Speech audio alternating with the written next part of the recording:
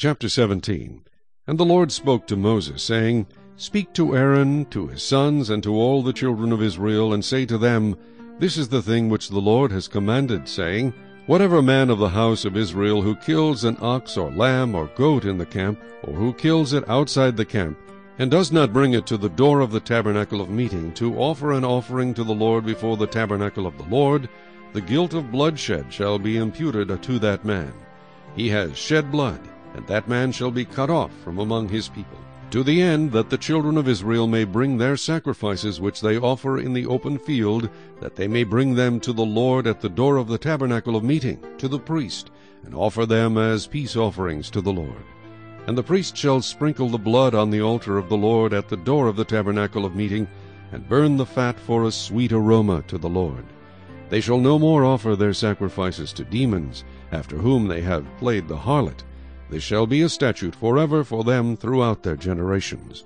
Also you shall say to them, Whatever man of the house of Israel, or of the strangers who dwell among you, who offers a burnt offering or sacrifice, and does not bring it to the door of the tabernacle of meeting, to offer it to the Lord, that man shall be cut off from among his people.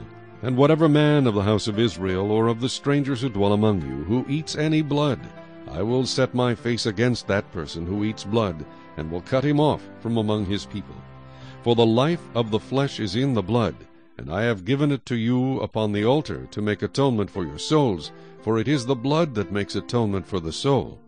Therefore I said to the children of Israel, No one among you shall eat blood, nor shall any stranger who dwells among you eat blood.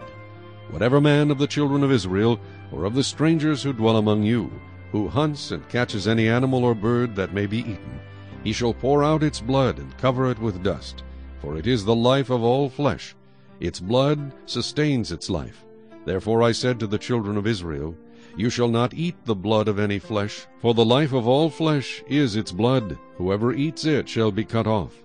And every person who eats what died naturally, or what was torn by beasts, whether he is a native of your own country or a stranger, he shall both wash his clothes and bathe in water, and be unclean until evening.